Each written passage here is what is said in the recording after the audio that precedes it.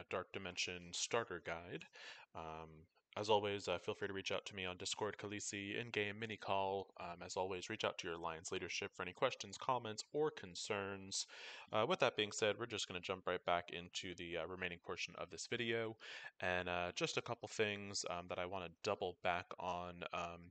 You know, basic concept, you want to bring in a protector, a healer that preferably has a res, possibly another healer. Certainly, you can't go wrong there.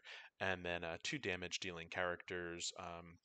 Just to expand, also, I don't know how I skipped over on the first one, but Miss Marvel also is a very good protector as another kind of early on character. She unlocks in Mystic 2 6. Again, she is going to be great for Dark Dimension 2 and Dark Dimension 3 for those for the city tags. Her abilities, she is going to heal herself, which is great for a tank.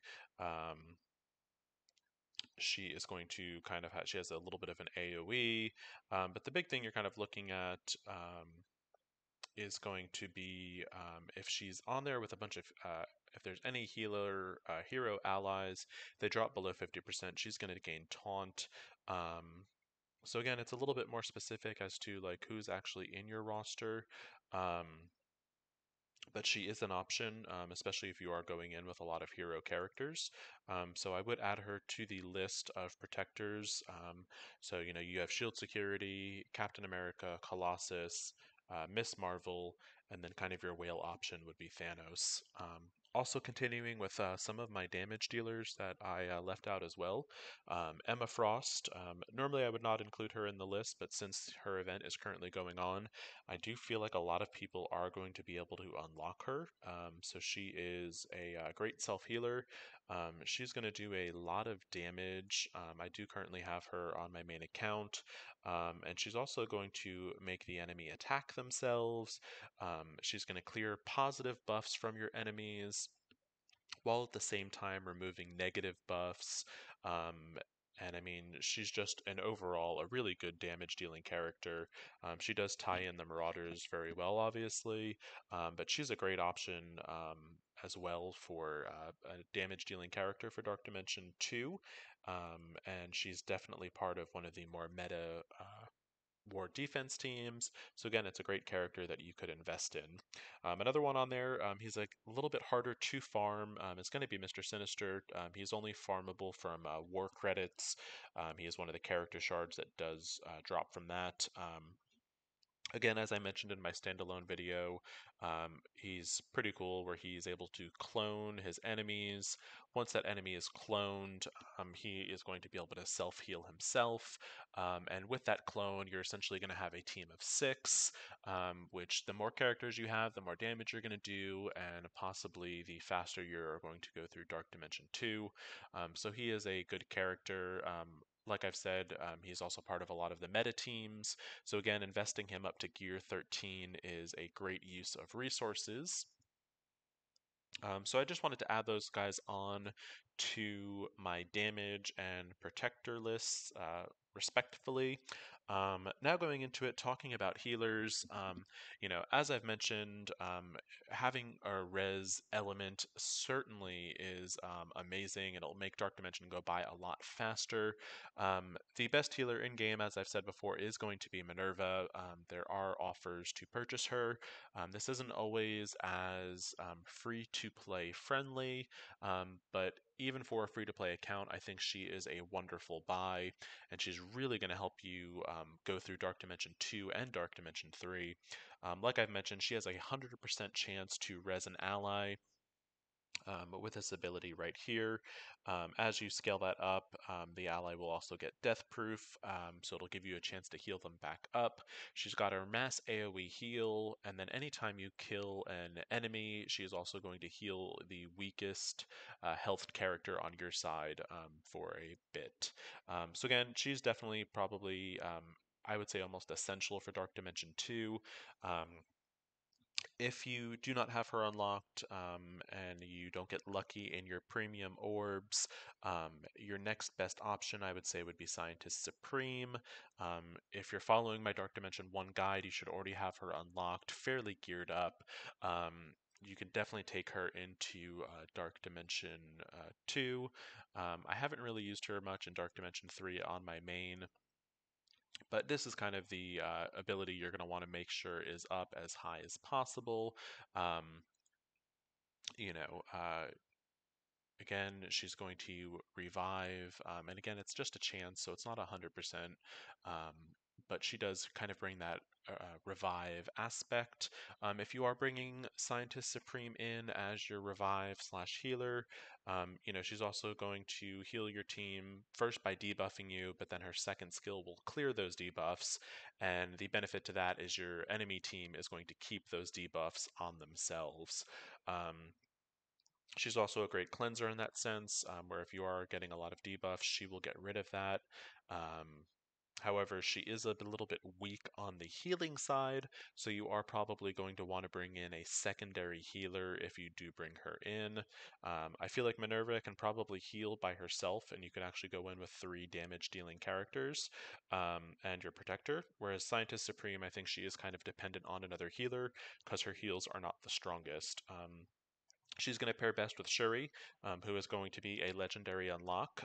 I think Shuri and Invisible Woman are the easiest legendaries to unlock, and they should be the first legendaries you are trying to unlock, as you can unlock both characters with a Sinister 6 team. She's going to be a really great healer. She's going to apply defense up.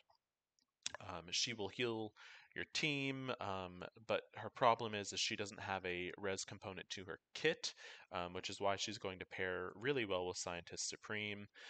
If for some reason you're not able to get Shuri and you start getting to that Dark Dimension point and it doesn't look like her legendary campaign is going to be coming around, a secondary option, I'm not really a fan of these next 3 characters to bring them into Dark Dimension 2.